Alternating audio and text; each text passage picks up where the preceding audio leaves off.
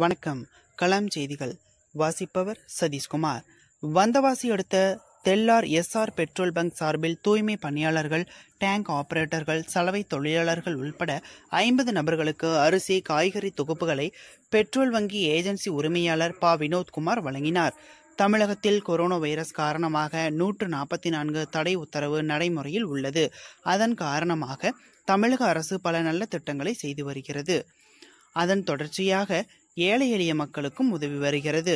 திருவண்ணாமலை மாவட்டம் வந்தவாசி அடுத்த தெல்லாரில் உள்ள எஸ்ஆர் பெட்ரோல் பங்க் சார்பில் தூய்மை பணியாளர்கள், டேங்க் ஆபரேட்டர்கள், சலவை தொழிலாளர்கள், நாதஸ்வர கலைஞர்கள் உள்பட 50 குடும்பங்களுக்கு அரிசி, காய்கறி தொகுப்புகளை பெட்ரோல் வங்கி ஏஜென்சி உரிமையாளர் ப. வினோத்குமார், நிலவள வங்கி தலைவர் டி.வி. பச்சையப்பன், சுவாமி விவேகானந்தா பாலிடெக்னிக் இயக்குனர் டி.கே.பி. மணி, முன்னாள் ஊராட்சி மன்ற தலைவர் தாங்கல் தனசேகரன், தெல்லார் ஊராட்சி மன்ற தலைவர் டி.கே.ஜி. ஆனந்த் உள்ளிட்டோர் வழங்கினார்கள்.